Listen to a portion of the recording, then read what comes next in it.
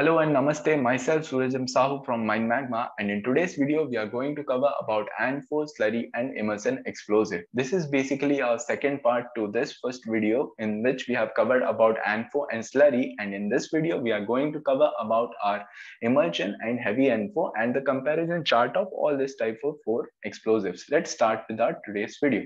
So first let's study about the emulsion part. So in emulsion it is basically in which the oxidizer dissolves in water. Oxidizer जो है ये water में dissolve होता है and it is surrounded by a fuel which is fine particle size.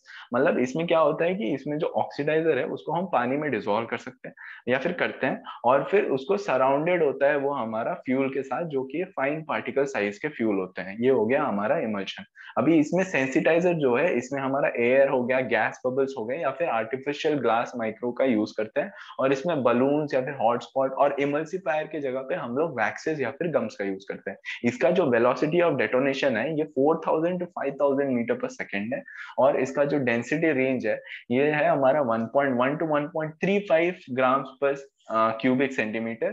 ये हो गया हमारा डेंसिटी रेंज. ये हाई वाटर रेजिस्टेंस है इन फुल कॉन्सेंट्रेशन. जब भी ये फुल कॉन्सेंट्रेशन में होता है इसका जो वाटर रेजिस्टेंस है वो बहुत ज्यादा हो जाता है और इसमें ये हाई वेलोसिटी और एंड बल्क स्ट्रेंथ मतलब इसमें हाई वेलोसिटी है जैसे कि देख सकते हैं हम 4000 टू 5000 मीटर्स पर सेकेंड और इसका जो बल्क स्ट्रेंथ है वो भी बहुत ज्यादा है और इसका जो टेम्परेचर ये रेजिस्ट कर सकता है ये हमारा 4 डिग्री सेल्सियस कर सकता है और ये भी प्लांट और ट्रक बेस पे बनाया जाता है. और फिर अब अभी इसके बारे में एडवांटेजेस एंड डिसएडवांटेजेस को देखते हैं. सो advantages basically is first is और high output of thermochemical energy. There is high output of thermochemical energy. Second is cap sensitive मतलब इसमें हम डेटोनेटर का यूज करते हैं तो इसको कैप सेंसिटिव भी बोल सकते हैं. इसका जो रिएक्शन फैक्टर है वो 0.97 है इसका maximum reaction factor. And low post detonation fumes मतलब कि आफ्टर ब्लास्टिंग इसमें भी जो डेटोनेशन फ्यूम्स मतलब ब्लास्टिंग के बाद जो फ्यूम्स आते हैं वो भी बहुत कम होते हैं. ये हो गया हमारे advantage. Let's go to our disadvantage part. तो first disadvantage is it causes problems when loading holes with fishers. इसका मतलब क्या है कि जब भी हम ऐसे होल्स को लोड कर रहे होते हैं या फिर चार्ज कर रहे होते हैं जिसमें ब्रेक डाउन हो, फ्रैक्चर्स हो या फिर क्रैक्स हो उसमें प्रॉब्लम फेस होती है. ये हो गया. Second point is there is inconsistency in to clearance. And third is sympathetic detonation. Sympathetic detonation का मतलब ये होता है कि अनइंटेंडेड डेटोनेशन मतलब कि अगर हमारा साइड में कहीं पे हम चार्ज करके रखे हैं और यहाँ पे हमने उसी के पास एक ब्लास्टिंग किया तो उसी से दूसरा ब्लास्टिंग जो उसके पास में हमने चार्ज करके रखा है वो फट जाने के चांसेस है जो कि हमारा अनइंटेंशनली था. सो बेसिकली सिंपैथेटिक डेटोनेशन का मतलब होता है अनइंटेंडेड डेटोनेशन. तो इसका मतलब ये भी हमारा एक डिसएडवांटेज है. तो ये हो गया हमारे advantages and disadvantages of emulsion. Let's go to our next part which is heavy NFO. अभी हेवी एनफो के बारे में थोड़ा सा हम देखते हैं. Study about heavy NFO. So it is a mixture depends on required sensitivity, energy, water resistance and economics. मतलब इसको एक मिक्सचर बनाया जाता है जो डिपेंड करता है हमें कितना सेंसिटिविटी चाहिए, कितनी एनर्जी चाहिए, कितना वाटर रेजिस्टेंस होना चाहिए और इकोनॉमिकली मतलब कितना पैसे का बनना चाहिए. उस हिसाब से हम इसको क्रिएट करते हैं. Second is loose emulsion matrix physically with NFO for creating voids to provide sensitivity. मतलब इसमें जो इमल्शन मैट्रिक्स है वो लूजली होता है एनफो के साथ जिससे वॉइड्स क्रिएट होते हैं जिसकी वजह से हमें सेंसिटिविटी प्रोवाइड करता है. ये हो गया. तीसरा जो इमल्शन और एनफो का मिक्सचर है एक हैवी एनफो बनाने के लिए आइदर 70 to 30 होना चाहिए या फिर 30 to 70 होना चाहिए हमारा इमल्शन और एनफो का ratio.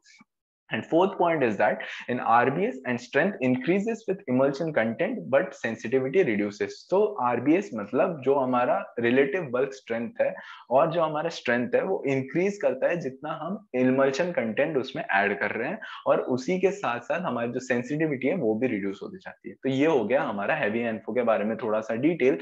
Let's start with the advantages and disadvantages part. So in advantages it is higher RBS of 130 compared to N4. मतलब हमारा जो रिलेटिव बल्क स्ट्रेंथ है ये एनफो से 130 ज्यादा है. सेकेंड इज इससे हमारा जो ड्रिल पैटर्न को एक्सपेंशन है वो 11% से एक्सपेंशन प्रोवाइड करता है. थर्ड इज इसमें जो ड्रिलिंग कॉस्ट है वो हमारा 15% से रिड्यूस हो जाता है हमारा जो कॉस्ट ऑफ ड्रिलिंग. चौथा है इसमें हमें ज्यादा प्रोडक्टिविटी मिलती है, higher production is there. In disadvantages है हमारे इसके लिए स्पेशल केयर चाहिए होता है, हमको थोड़ा सा ज्यादा ध्यान देना पड़ता है क्योंकि बहुत ज्यादा पावर है इसके अंदर. ये एक स्पेशल केयर है. इसमें भी कंसिस्टेंसी इन टो क्लियरेंस में प्रॉब्लम आती है. इसमें भी सिंपैथेटिक डिटोनेशन होता है मतलब सेम चीज अनइंटेंडेड डेटोनेशन के भी चांसेस हैं. तो ये हो गए हमारे advantages and disadvantages of a heavy NFO. सो अभी हम कंपैरिजन चार्ट देखते हैं अपने जो भी एक्सप्लोजिव्स के बारे में हमने पढ़ा, जैसे एनफो, स्लरी और इमल्शन के बारे में। चौथा तो हमने हैवी एनफो पढ़ा था, जो कि बेसिकली एक कॉम्बिनेशन था हमारा एनफो और इमल्शन का। तो अभी हम इसके बारे में एक कंपैरिजन चार्ट को देखेंगे, इन which the size of particle for NFO is 2.000 mm, in slurry it is 0.200 mm, and in emulsion the size of particle is as small as 0.001 mm. So in form, which form it was or which form it is, ANFO is basically in solid form, slurry हमारा solid और liquid form में होता है, emulsion जो है हमारा liquid form में होता है। इसमें जो velocity of detonation ANFO में है वो है 3.2 किलोमीटर पर सेकेंड, slurry में 3.3 किलोमीटर पर second, and in emulsion it is 5.0 to 6.0 kilometre पर सेकेंड। तो बहुत ज्यादा VOD होता है हमारा इमल्शन में। और फिर डेंसिटी जो है हमारी यहाँ पे 0.8 to 0.9 ग्राम्स पर क्यूबिक सेंटीमीटर है, और हमारा स्लरी में 1.1 to 1.2 ग्राम पर क्यूबिक सेंटीमीटर है, और इमल्शन में हमारा जो डेंसिटी है वो है 1.1 to 1.35 ग्राम्स पर क्यूबिक सेंटीमीटर। तो ये हो गया हमारा डेंसिटी पार्ट। अभी स्पेसिफिक ग्रेविटी, तो स्पेसिफिक ग्रेविटी जो है हमारा एनफो के लिए वो है 0.8 to 1.0, स्लरी में ग्रेटर देन 1 एंड इमल्शन में भी ग्रेटर देन 1। और जो होल डायमीटर है जिसमें हम इस चीज को यूज कर पाएंगे, इसमें एनफो में जो है जिसमें है हमारा मोर देन 62 mm, फिर हमारा सेकेंड स्लरी भी मोर देन 62 mm है, और इमल्शन जो है वो हमारा 89 to 150 mm के बीच में होना चाहिए हमारा होल डायमीटर। अभी इसका कॉम्पोजिशन क्या है, कैसे ये बनता है। एनफो तो बेसिकली अमोनियम नाइट्रेट और डीजल ऑयल से बनता है, जिसका कॉम्पोजिशन है ammonium nitrate 94% and diesel oil is 6%।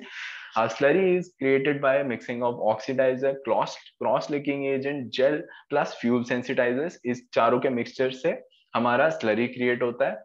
और फिर हमारा इमल्शन जो है, इसमें जो है हम micro droplets often solution surrounded by fuel face, मतलब as I explained it about emulsion, इसमें क्या होता है, इसमें माइक्रो ड्रॉपलेट्स होते हैं सॉल्यूशन के, जो सराउंडेड होता है हमारा फ्यूल फेस के साथ, जो कि पार्टिकल साइज में होते हैं हमारे।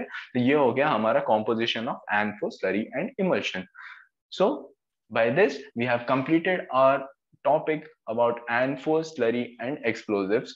So I hope you understood the complete part of this video, and thank you from MineMagma.